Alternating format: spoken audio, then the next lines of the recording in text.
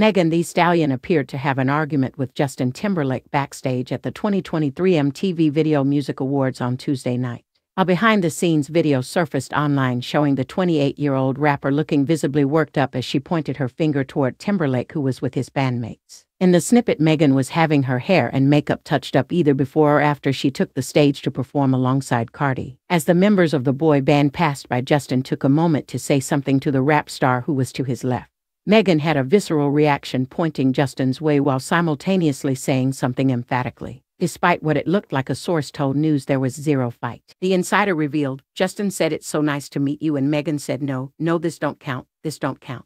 We gotta meet proper. It was very cute," the source dished, while a second person corroborated. Megan loves Justin. She was saying, No, we've never met before. It was their first time meeting and she was excited, it was added. Megan blew fans away when she performed bongos with Cardi for the first time ever at Tuesday's annual event.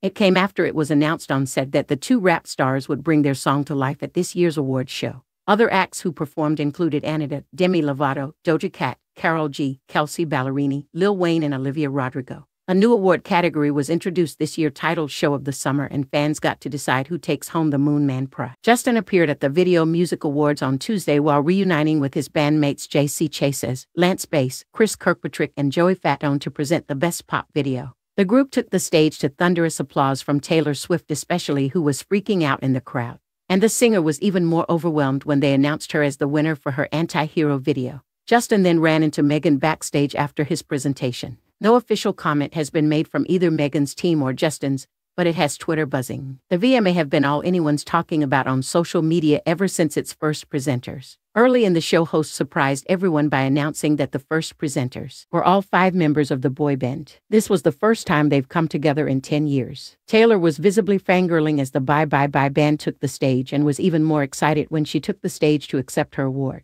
The crowd erupted into delighted cheers when the boy band walked onto the stage together. The boy band members each gave her a friendship bracelet, something that her fans started doing for each other at her recent Eras tour. Shakira received the Michael Jackson Video Vanguard Award, with hip-hop icon Diddy receiving the Global Icon Award.